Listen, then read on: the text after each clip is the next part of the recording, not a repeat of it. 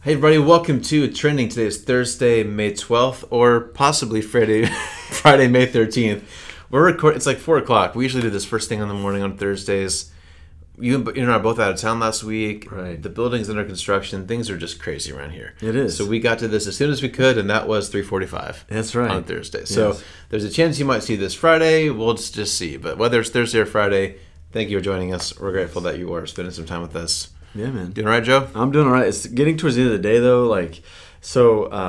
There's a theory about like our peak and our trough times of the day. Like afternoons, I'm just not like I need a charge. Yes. I don't know about you and your workflow, so I don't know how this is going to go. Well, this could be a very interesting episode.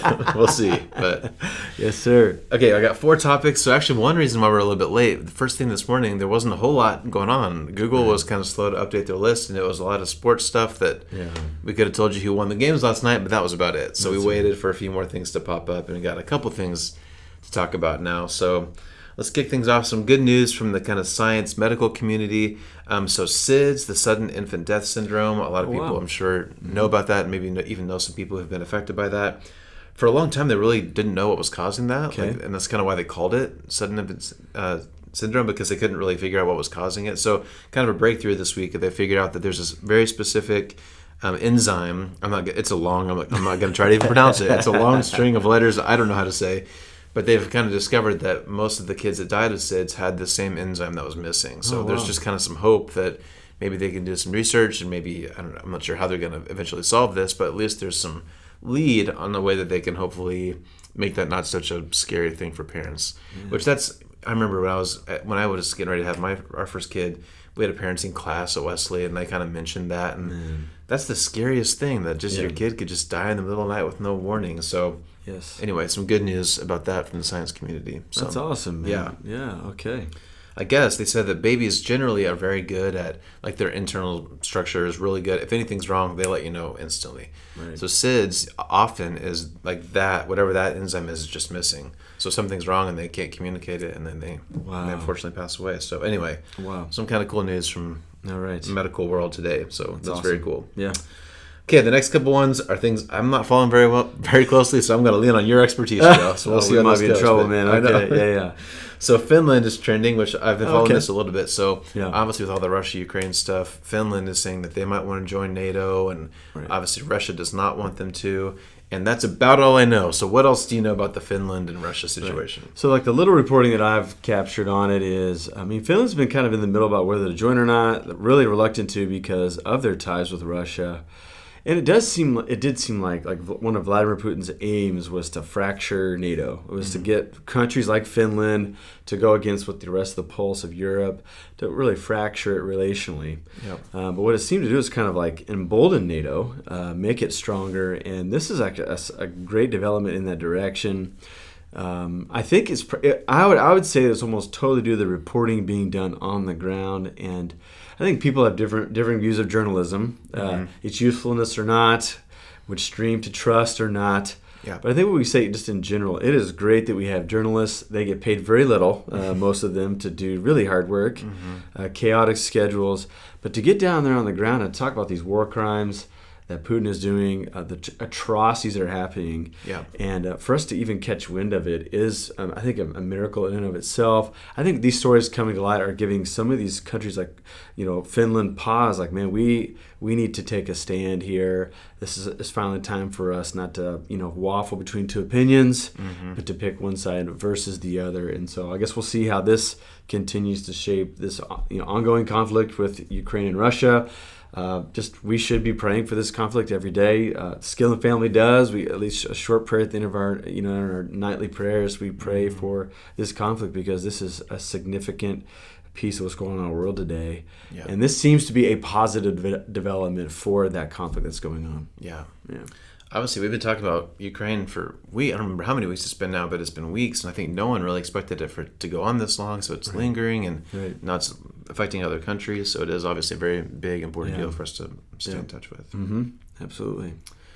Okay, you ready to test your science knowledge? This is gonna be bad. Okay. One of the biggest news today is that scientists have discovered a black hole in the Milky Way galaxy. Okay. So I don't know if this is actually like a new discovery, or I think it's mainly that they have the best picture they've ever had of it before has kind of been leaking out today. So it's not a great picture because it's very, very far away. Wow. But it's one of the best pictures we have of a black hole. So they're trying to even look at it from a scientific, what can they learn scientifically from a photograph. And that's about the extent of my knowledge about black holes. Whenever I hear about black holes, I just get instantly confused. Like the void of space and time and energy and gravity. It's a very strange thing. So tell us everything you know about black holes, Joe. I always hear of black holes like in a sports reference. Yeah. So like a center fielder in baseball who catches everything, they call like center field a black hole because nothing escapes. So I think in general, it's very small I know, it's like a black hole is something where the gravity is so strong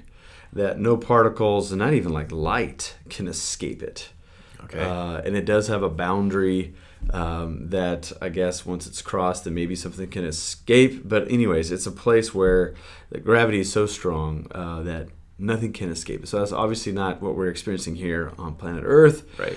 But it's really like I think these things were an anomaly until Einstein's theory of relativity, general relativity.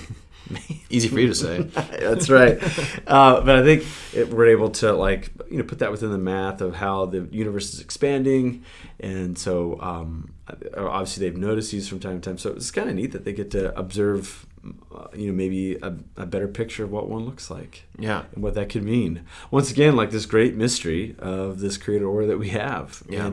And then to ask the questions like, how do they develop? Why are they there? Mm-hmm. Do they expire at some point? Mm-hmm. Is it threatening to, life as we know it? I would guess not, since it's so far away. But anyways, yeah.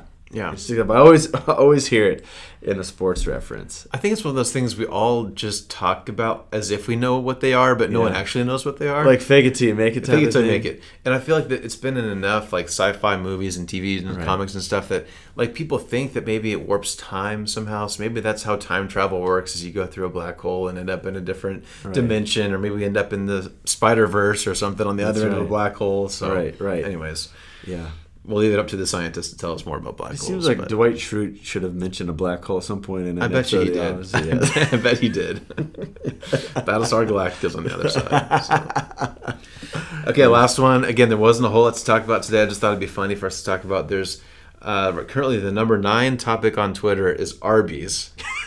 Okay. And I just think this is funny. Twitter. One thing I like about Twitter is just sometimes a couple people have a funny idea and it just goes wild, right? So that's I think what happened with Arbys. So there's a podcast called the Need to Know podcast.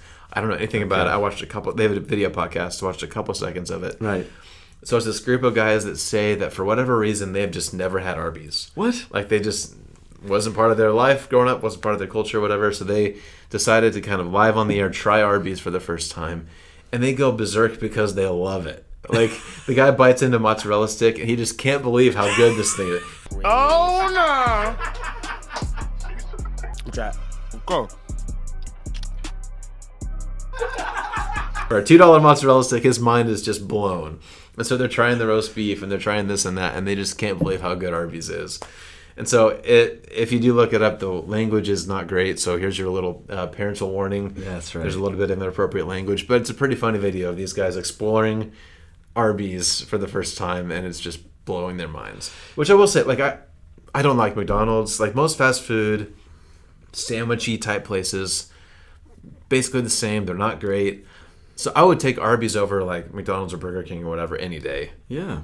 Do you have a strong opinion on Arbys? So I love Arbys, and so I've got I learned that you shouldn't put foil in the microwave because of Arbys. Yeah. So there was one time they had like the 5 for $5.55, way back in the day, sure, before inflation, right? And I remember going, well, I don't want to lose money on this, so I got 5 of them, but I couldn't eat all 5. Okay. Yeah, that's a lot of. And so I saved one. They got the meats.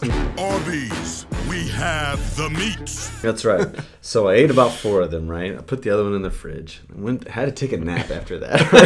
Obviously, right? A meat nap. That's right. Meat sweats. I was getting the meat sweats. And Salt Bay was in the room.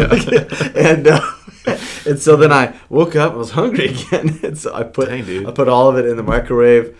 I turned around for a second, turned back, and it was on fire. Well, man. But I do like Arby's, man. The curly fries, you're not. I would say for fast food, it is towards the top of the list for me. Yeah. I mean, so there you go, Arbys.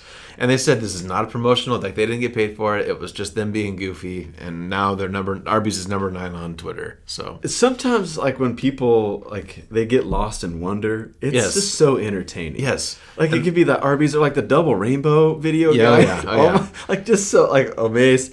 That guy he might have been on so anyways. That seems like a little bit over top. But like when people are truly enraptured in wonder, it is kind of a neat thing. Well, and the guy takes a bite of a mozzarella stick and he's like just amazed that the string cheese is just going and going and going. So it is a pretty funny video. So shout out to Arbys. We got Arbys just down the street. Shout out to Arbys. I like Arbys. I think there's a 50% chance that if someone watches trending, like they go to Arbys. We'll drum up some business for local Arbys. That's right. We're like stoking the hunger. Dude, I could go for some mott sticks right now. It's the end of the day. I would take some curly fries. Like a pre-dinner? Yes, pre-dinner. Exactly. Nice. Okay, well, that's all I got today. So, real quick, so around here, it's exciting. I just posted some pictures on Facebook and Instagram. Construction is underway. They're tearing down walls down in the kids' wing. It's pretty cool that this stuff is actually happening. So, pretty cool news around Ridge Point. We talked briefly this morning, Joe, like with inflation and with the war, and then even, we won't get into it, but all the Roe v. Wade stuff that's going on. Right. Like, I'm just reminded again this week that there is, like, just, the world is heavy. The world is complicated, especially if you spend too much time on social media. There's a lot of yelling and screaming, and people are worried, and people are angry. And so I guess as we wrap up, I mean, do you just want to say anything about just the world that we're in? If people are kind of feeling the heaviness of the world today, how are you feeling? What would you say to those people? Man. Yeah, put one on. I'd say right after Arbys. I'd say go to Arbys. No, and take somebody with you and really talk and try. I think there's this neat episode in a scene of an episode of Ted Lasso. Okay, where he is Ted Lasso, the main character, is working through some of his stuff with his dad. I won't spoil anything for you, but like there's a tragedy with he and his dad. And he was angry at his dad. He's expressing that anger to the sports therapist that they have with the team. And her immediate next question was, "What did you enjoy about your dad?" And he tells this neat story of how he had a book report of Johnny Tremaine due the next day, and he was worried about it. And his dad stayed up all night and read it for him. Yeah. And on the way to school and to breakfast, kind of relayed the plot to him so that he could be ready for his test, right? And like it just how it changed the mood by reflecting on something. Now, I'm not saying we should avoid the tough stuff. I do think we need to compartmentalize stuff that we can be worried about but we can't do anything about. Stuff that we can worry about and we can do something about. And then what's something that we can celebrate. Like try to sift things almost like a triage clinic of issues into those things, and then be people of action and not just sitting around. The Holy Spirit's going to cause us to do something, not just to talk about something. I think I have this sweatshirt that I wore from time to time called "Say Less and Do More." And I wore that. I was in the Atlanta airport trying to get to my flight, and somebody said, "I really like that sweatshirt." I think that mantra. I think it really does resonate with us, and it still could resonate with us in tense moments like this. Instead of just chatting about stuff, which ultimately is an argument, disagreement, sometimes the parting ways of relationships. What can we do together? Like, what can we cooperate with? Even with people that we may not agree with intellectually, we still could cooperate with them relationally. We could cooperate with them in our actions and build the better world that we desire. That's good. That's good, man. To pull that off top of your head after Arby's at 4 o'clock in the afternoon. I'm impressed. And my only thing I would add is just be kind, man. The older I get, the more I just want to be a kind person. The world's a mess. People are stressed and frustrated and busy. The world would be better if everyone's just kind. Be kind. Right. Communication is irreversible. We say something in anger, say something that cuts somebody down. That's like toothpaste out of the tube. You can't get it back in. And that's stuff we always deeply regret. And so lead with kindness, lead with humility and sincerity, and it'll go a long way in the right direction. Agreed.